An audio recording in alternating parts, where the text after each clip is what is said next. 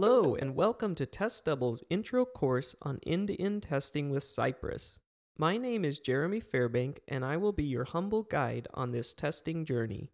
At Test Double, we believe software is broken and we are here to fix it. Our mission is to improve how the world builds software. Test Double's seasoned developer consultants work as extended members of your engineering team. We get things done by embracing your tools, participating in your process, and making improvements as we go. We tackle the technical and human aspects of every problem, striving to build both great software and great teams. If you'd like to have our consultants help your team, or if you'd like to join our awesome team of consultants, follow the links below. Cypress has grown immensely popular over the past few years, quickly becoming a leader in the world of web application end-to-end testing. At Test Double, we love using Cypress and helping our clients build safe and maintainable applications with it. But what even are end-to-end tests in Cypress? End-to-end tests are automated tests that verify all the parts of an application work together correctly throughout the whole stack. They've traditionally occupied the top layer of what's known as the testing pyramid. Each slice of the testing pyramid offers guidelines about how much your team may want to invest in those types of tests based on their value, speed, and maintainability.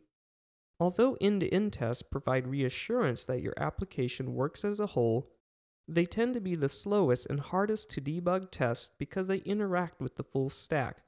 So, the testing pyramid generally recommends limiting the number of end-to-end tests, focusing primarily on the most critical paths through your application.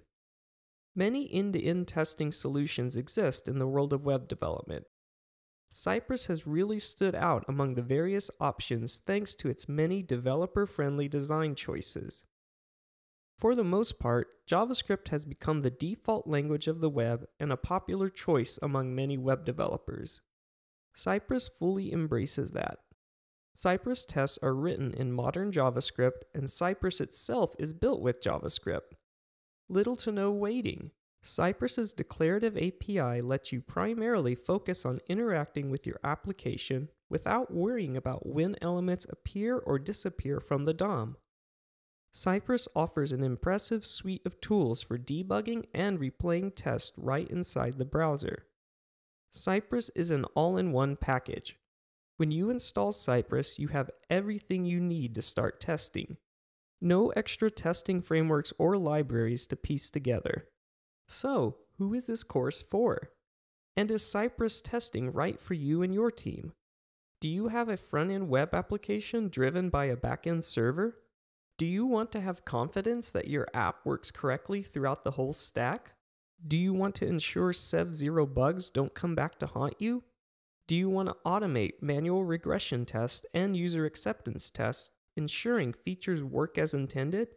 If you answered yes to any of those questions, then this course is for you. Whether you're a front-end, back-end, or full-stack software engineer, or even a QA engineer. So, what can you expect from this course? This course will be a follow-along tutorial spread across multiple short videos. This course also assumes you are new to Cypress.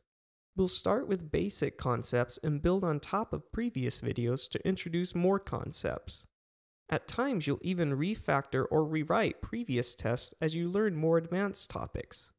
This course takes a pragmatic approach to get you testing with Cypress on your own as quickly as possible. So you won't learn all of Cypress's API and options, but you will still learn advanced techniques, best practices, and some of Test Double's recommendations. That being said, there are some prerequisites to this course. Since this pertains to web applications, you need to know HTML and have some experience with front-end web applications.